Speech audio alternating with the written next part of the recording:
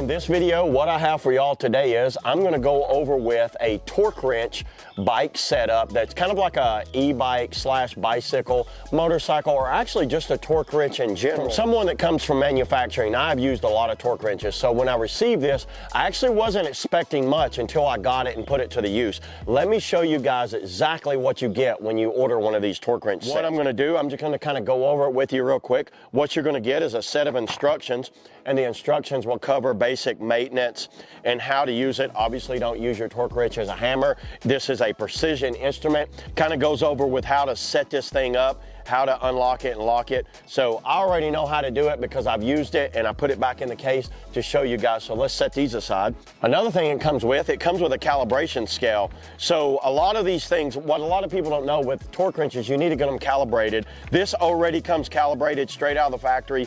The range is 2 to 14 Newton meters. The accuracy is plus or minus 0.05%. So that's a really good range. That's an acceptable range on a torque wrench of this caliber. Let me go ahead and get the wrench out for you real quick. So going over the wrench here, I'm gonna show you guys real quickly on how to use it. What you're gonna do, you're gonna use this locking mechanism, pull this down, and when that's pulled down, you can scroll, you can turn this end piece right here, and you can go all the way down from 2 Newton meters all the way up to 14.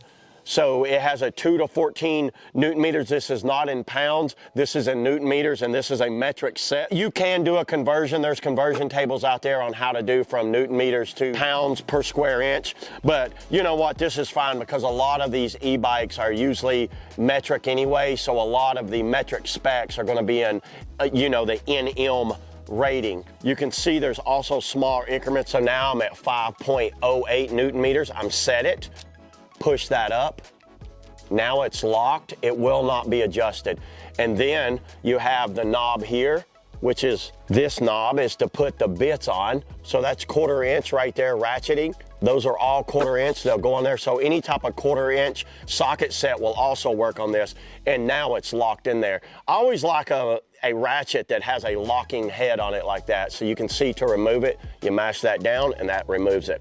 And then there is a left and a right, but just so you guys know, you should only use a torque wrench for torquing down. You shouldn't use torque wrenches for going backwards. You can use it to kind of test to see if something's like loose, but I would not, me personally, I would not advise using a torque wrench going in the reverse counterclockwise setting. It's only made for going in clockwise, which is, you know, going to the right, it would be torquing things down. So yeah, just to give you a point on that. Right away, you know, I was actually impressed that how solid this thing feels. It has a very premium solid feel. For the price, I was shocked on how well this thing felt. I actually, looking at the pictures, I kind of thought it might have been plastic. Those are engraved, those are not printed on. So that's an engravement marking, maybe laser etched in right there on that. So this is a 16, technically a 17 piece set if you count the little extension piece with it.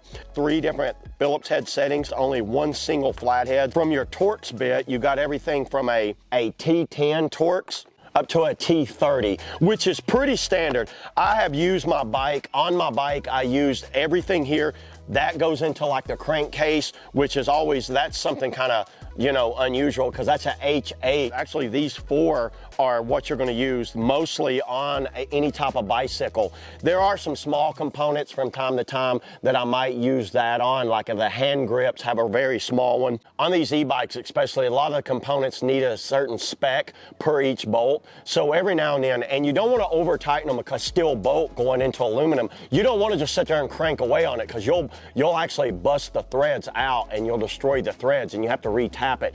Like say about every 2 weeks, if I'm riding a lot, I'll go through and just check all the key components. Kind of the things that are real important, you want to make sure they're up to spec. And what it is, you can just use a normal wrench and just guesswork it and tighten down, but it's good to know that, okay, each one of these bolts are at 12 Newton meters a piece. I know they're all exactly the same. So that's always a good thing to have if you want to kind of go over and test every single bolt and make sure it's up to spec. And one of the things that will help along with that is a torque wrench set like this. So let's go ahead and check the rest of our bolts and let's get to riding today. So yeah, thanks a lot everybody. Thanks for watching, and I will catch you guys on the trail. Woo!